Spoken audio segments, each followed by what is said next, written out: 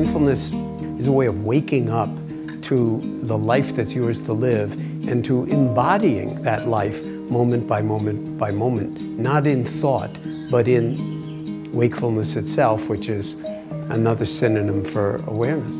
That's incredibly healthy if you just think about mental health. I mean, in terms of anxiety, depression, anger, sadness, and gladness and happiness and everything. I mean, the more embodied you are in awareness, the more you're capable of feeling appropriately what's here to be felt, and therefore living life in a more emotionally intelligent way, as opposed to being and becoming a prisoner of your emotional reactivity. Now, if there was no science of mindfulness, it would not be anywhere near as popular as it is now. I mean, it's been around for thousands of years, but with the scientific evidence that it's actually valuable in ways that restructure your brain and restructure your genes and how they express themselves, if one wasn't incentivized before to just drop into the domain of being as opposed to just doing and distracting ourselves with our devices, is a radical act of sanity. I mean, to just stop all the doing for a moment and ask yourself, who's doing all this doing and why?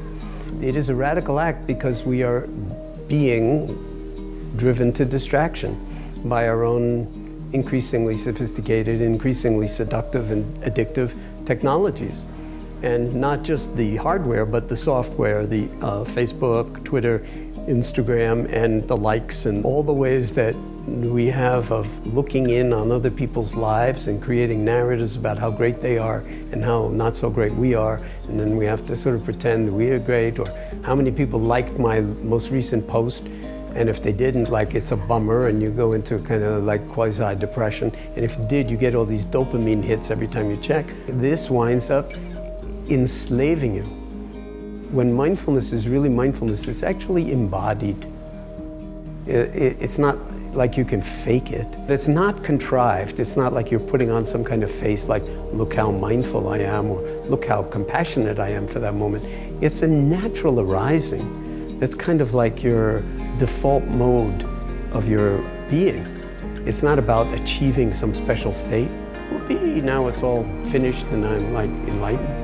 It's just not about that. That's a big misconception about meditation. It's about being who you already are and realizing it. And then being able to get out of your own way and to some degree not take yourself, your narrative so seriously.